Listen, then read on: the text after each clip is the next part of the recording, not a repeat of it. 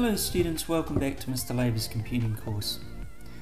Okay, so the task that we're going to be doing today is we're going to be learning about the inputs and outputs of a computing system. So the picture here is a picture of what I want you guys to produce, or something very similar.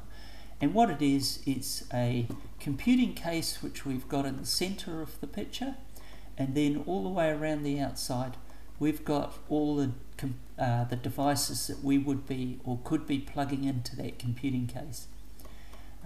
There's a title at the top, and you guys, what you're going to do is you're going to also be labeling, putting a label underneath each device to say what it actually is, and then you're going to be putting an arrow which goes into the case or it goes out of the case, depending on whether that device is an input or an output.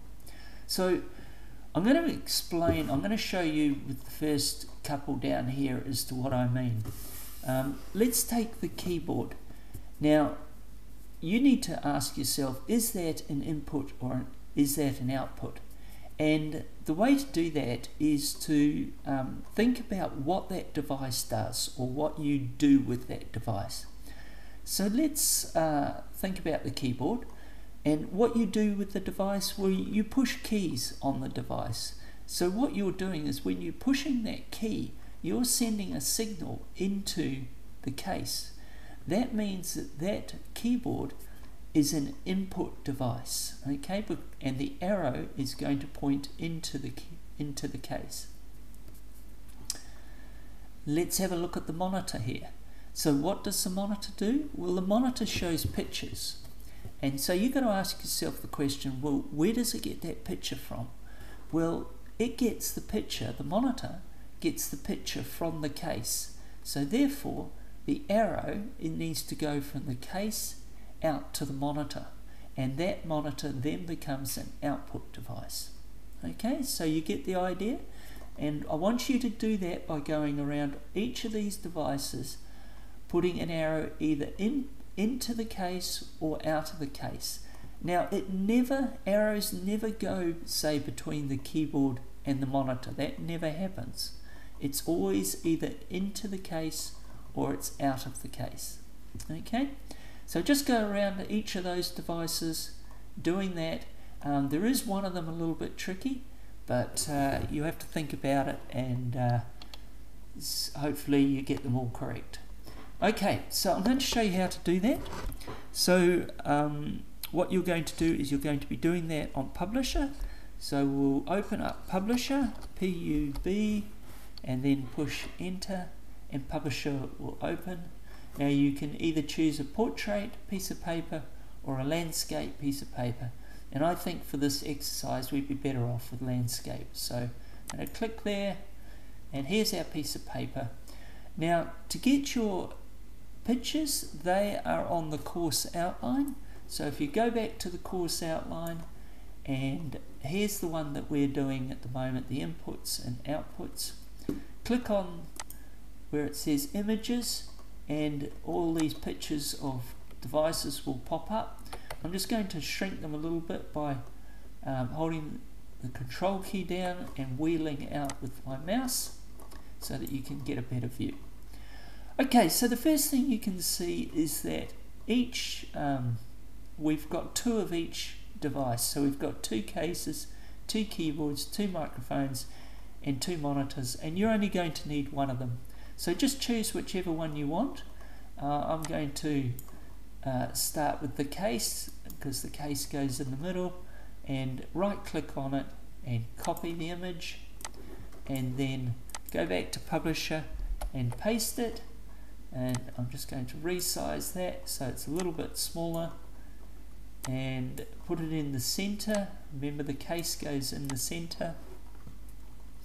And then I'm going to get a keyboard, so I'm going to right click on that, copy that image, go back to Publisher, paste it there, resize it, and I'll put it down where it was in the other example. Okay, so now you need to have an arrow going, remember we've decided that the keyboard is an input device, so there's going to be an arrow going from the keyboard to the case. And to get your arrows, if you go up to the Insert tab and push Shapes, and then there's a whole heap of different shapes here, but I'm just going to use this arrow here, and I'm going to make sure that the arrow is pointing in the correct direction, and that's looking good. And then the other thing is that we need to label under each device what it is. So there's a text box here, and I'm going to put the text box underneath. I'm going to type keyboard, and then I'm going to select it and make that text a bit bigger because it's a bit small, and I'm going to align it in the center so that it looks good, looks appropriate. You guys make sure that you get this poster looking good, which means that everything's got to be centered up. So it would be no good if I put the keyboard label out there. Okay, that looks pretty rough and horrible. So make sure that that's centered up. Make sure that your arrow is nice and neatly coming from your keyboard. I don't want it to be coming like that because that's not balanced. I want you to make a good looking poster.